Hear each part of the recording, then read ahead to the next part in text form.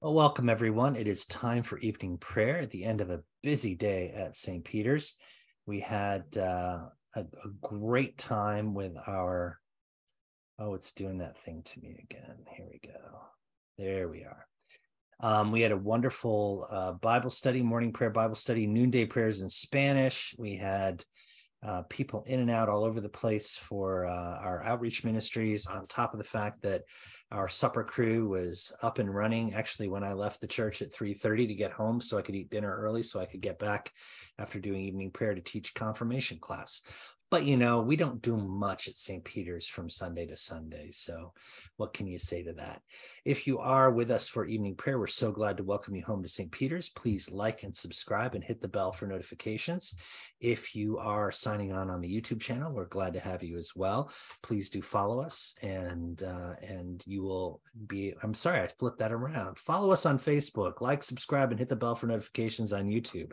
Yes, it has been a long day for me. Please do include your intercessions in the live chat if you're watching on Facebook, or in the comments after the fact. We monitor those as well. And then please do offer your intercessions and thanksgivings in the context of the remarks on YouTube. I'm always looking for a novel piece of artwork for us, and we're going to hear from Laura in Paul's first letter to the Corinthians on the institution of the Eucharist. There are two early teachings of the Eucharist. One is, of course, the first letter of Paul to the Corinthians. It's the earliest record we have outside of the Gospels of the memorial supper. Actually, it is as it was celebrated in the early church. The other is the Didache. And I was looking for a good depiction of the Eucharist. Everybody's familiar with the Last Suppers of Da Vinci and the others. Well, here's one by a rather obscure French artist on a wood panel. So unfortunately, that causes some distortion in one of the figures. It looks like he's kind of split in half and reassembled. But Jos van Wassenhof did this beautiful institution of the Eucharist. And I really like this one. It French shows or Dutch? What's that? French or Dutch? Dutch. You said French, I thought. I'm sorry if I said French. I apologize. I meant Dutch. I'm really on all cylinders today. Had to correct that. Sorry. Yep, not a problem. So that said, I will draw your attention to the fact that there is bread and wine on the table, that Jesus himself is actually preferring the Eucharist as it would have been in Yos's day. And then on top of that, you also see in the foreground the pitcher and the basin that he used to wash the disciples' feet. So there's a lot going on in this painting. And of course, you also see some donors' pictures in the sidelines there, as well as the angels in array over the entire scene, to let you know that it is not only a beautiful biblical painting, but the people who paid for it got their money's worth. All right, we are ready for evening prayer. Here we go. If I say, surely the darkness will cover me, and the light around me turn to night. Darkness is not dark to you, O Lord. The night is as bright as the day. Darkness and light to you are both alike. Let us confess our sins against God and our neighbor. Most merciful God, we confess that we have sinned against you in thought, word, and deed, by what we have done and by what we have left undone. We have not loved you with our whole heart. We have not loved our neighbors as ourselves. We are truly sorry, and we humbly repent. For the sake of your Son, Jesus Christ, have mercy on us and forgive us, that we may delight in your will and walk in your ways, to the glory of your name. Amen.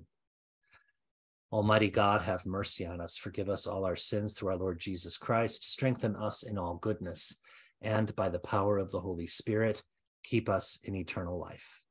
Amen. O God, make speed to save us. O Lord, make haste to help us.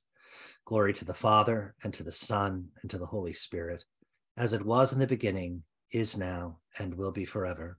Amen. Alleluia. Please join me in unison for the invitatory.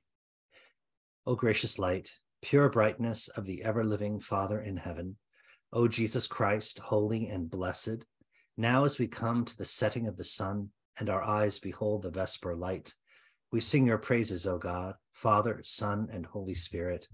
You are worthy at all times to be praised by happy voices, O Son of God, O Giver of life, and to be glorified through all the worlds.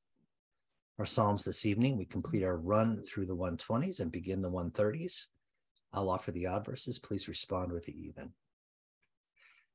Happy is everyone who fears the Lord, who walks in his ways. You shall eat the fruit. You shall eat the fruit of the labor of your hands. You shall be happy, and it shall go well with you. Your wife will be like a fruitful vine within your house. Your children will be like olive shoots around your table. Thus shall the man be Thus blessed. shall the man be blessed who fears the Lord. The Lord bless you from Zion. May you see the prosperity of Jerusalem all the days of your life. May you see your children's children. Peace be upon Israel. Often have they attacked me from my youth, let Israel now say. Often have they attacked me from my youth, yet they have not prevailed against me. The plowers plowed on my back, they made their furrows long. The Lord is righteous. The Lord is righteous. He has cut the cords of the wicked. May all who hate Zion be put to shame and turned backward. Let them be like the grass on the housetop. It withers before it grows up. With which reapers do not fill their hands, or binders of sheaves their arms. All those who pass by do not say, the blessing of the Lord be upon you. We bless you in the name of the Lord. Out of the depths I cry to you, O Lord. Lord, hear my voice. Let your ears be attentive to the voice of my supplications. If you, O Lord, should mark iniquities, Lord, who could stand? But there is forgiveness with you, so that you may be revered. I wait for the Lord. My soul waits. In his word I hope. My soul waits for the Lord more than those who watch for the morning, more than those who watch for the morning. O Israel, hope in the Lord. For with the Lord there is steadfast love, and with him is great power to redeem. It is he who will redeem Israel from all its iniquities. Glory to the Father, and to the Son, and to the Holy Spirit, as it was in the beginning, is now, and will be forever. Amen. A reading from Paul's first letter to the church in Corinth. For I received from the Lord what I also handed on to you, that the Lord Jesus, on the night when he was betrayed, took a loaf of bread, and when he had given thanks, he broke it and said, "This is my body that is for you. Do this in remembrance of me." In the same way, he took the cup also, after supper, saying, "This cup is the new covenant in my blood. Do this as often as you drink it in remembrance of me. For as often as you eat this bread and drink the cup, you proclaim the Lord's death until he comes. Whoever therefore eats the bread or drinks the cup of the Lord in an unworthy manner will be answerable for the body and blood of the Lord. Examine yourselves, and only then eat of the bread and drink of the cup. For all who eat and drink without discerning the body, eat and drink judgment against themselves. For this reason, many of you are weak and ill, and some have died. But if we judged ourselves, we would not be judged. But when we are judged by the Lord, we are disciplined so that we may not be condemned along with the world. So then, my brothers and sisters, when you come together to eat, wait for one another. If you are hungry, eat at home, so that when you come together, it will not be for your condemnation. About the other things, I will give instructions when I come. The word of the Lord. Thanks be to God. Our first canticle this evening, a song of Judith. Together, I will sing a new song to my God, for you are great and glorious, wonderful in strength, invincible. Let the whole creation serve you, for you spoke and all things came into being. You sent your breath and it formed them. No one is able to resist your voice. Mountains and seas are stirred to their depths. Rocks melt like wax at your presence. But to those who fear you, you continue to show mercy. No sacrifice, however fragrant, can please you, but whoever fears the Lord shall stand in your sight forever. A reading from Luke. The disciples of John reported all these things to him. So John summoned 2 of his disciples and sent them to the Lord to ask, "Are you the one who is to come, or are we to wait for another?" When the men had come to him, they said, "John the Baptist has sent us to ask, are you the one who is to come, or are we to wait for another?" Jesus had just then cured many people of diseases, plagues, and evil spirits, and had given sight to many who were blind. And he answered them, "Go and tell John what you have seen and heard.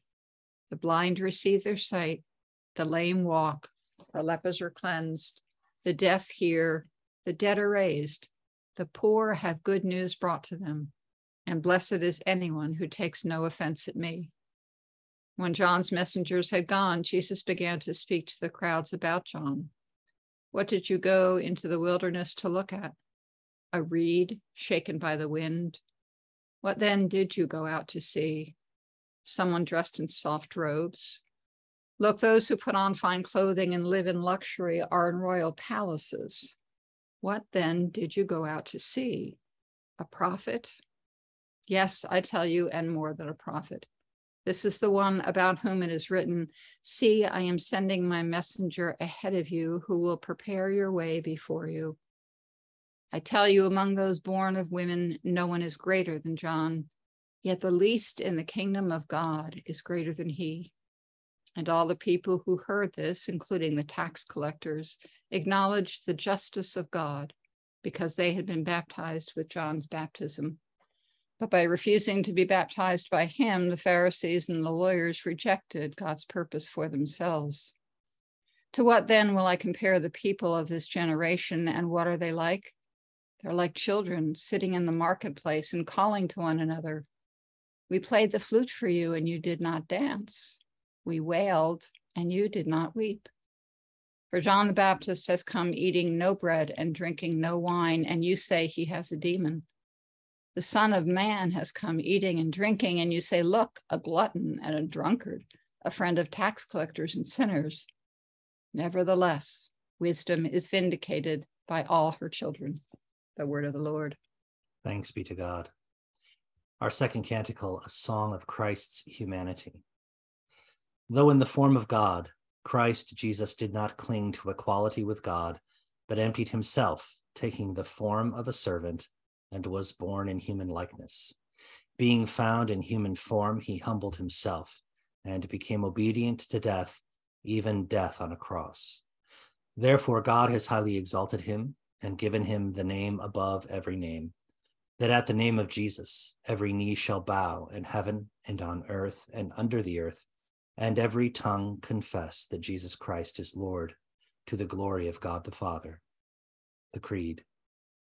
I believe in God, the Father Almighty, creator of heaven and earth. I believe in Jesus Christ, his only Son, our Lord. He was conceived by the power of the Holy Spirit and born of the Virgin Mary. He suffered under Pontius Pilate, was crucified, died, and was buried. He descended to the dead. On the third day he rose again. He ascended into heaven and is seated at the right hand of the Father. He will come again to judge the living and the dead. I believe in the Holy Spirit, the Holy Catholic Church, the communion of saints, the forgiveness of sins, the resurrection of the body, and the life everlasting. Amen. The Lord be with you. Let us pray. Our Father in heaven, hallowed be your name. Your kingdom come, your will be done, on earth as in heaven. Give us today our daily bread. Forgive us our sins as we forgive those who sin against us. Save us from the time of trial and deliver us from evil. For the kingdom, the power, and the glory are yours, now and forever. Amen. Show us your mercy, O Lord. Grant us your And grant us your salvation. Clothe your ministers with righteousness. Let your people sing. Let your people sing with joy. Give peace, O Lord, in all the world. For only in you can we live. Only in you can we live in safety. Lord, keep this nation under your care. Guide us in the way And guide us in the way of justice and truth. Let your way be known upon earth. Your saving health among all nations. Let not the needy, O Lord, be forgotten. Nor the hope of the poor be taken away. Create in us clean hearts, O God. and sustain and us with your sustain Holy us with Spirit. your Holy Spirit. Almighty and everlasting God, you are always more ready to hear than we to pray, and to give more than we either desire or deserve. Pour upon us abundance of your mercy, forgiving us those things of which our conscience is afraid, and giving us those good things for which we are not worthy to ask, except through the merits and meditation of Jesus Christ our Savior, who lives and reigns with you and the Holy Spirit, one God, forever and ever. Amen. O God, the life of all who live, the light of the faithful, the strength of those who labor, and the repose of the dead, we thank you for the blessings of the day that is past, and humbly ask for your protection through the coming night. Bring us into safety to the morning hours, through him who died and rose again for us, your Son, our Savior, Jesus Christ. Amen. O God, you manifest in your servants the signs of your presence. Send forth upon us the spirit of love, that in a companionship with one another, your abounding grace may increase among us through Jesus Christ our Lord. Amen. I invite your prayers of intercession and thanksgiving.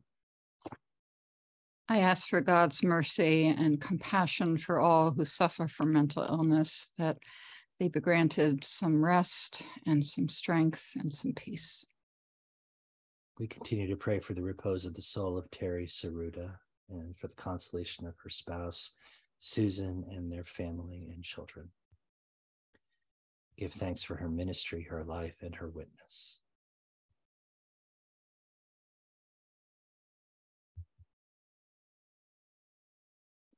O God, you made us in your own image and redeemed us through Jesus, your Son. Look with compassion on the whole human family. Take away the arrogance and hatred which infect our hearts. Break down the walls that separate us. Unite us in bonds of love, and work through our struggle and confusion to accomplish your purposes on earth, that in your good time all nations and races may serve you in harmony around your heavenly throne, through Jesus Christ our Lord. Amen. Please join me in the general thanksgiving. Almighty God, Father of all mercies, we, your unworthy servants, give you humble thanks for all your goodness and loving kindness to us and to all whom you have made.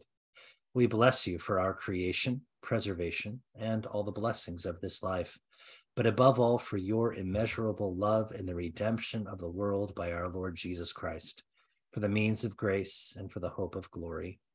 And we pray, give us such an awareness of your mercies that with truly thankful hearts we may show forth your praise, not only with our lips, but in our lives, by giving up ourselves to your service and by walking before you in holiness and righteousness all our days.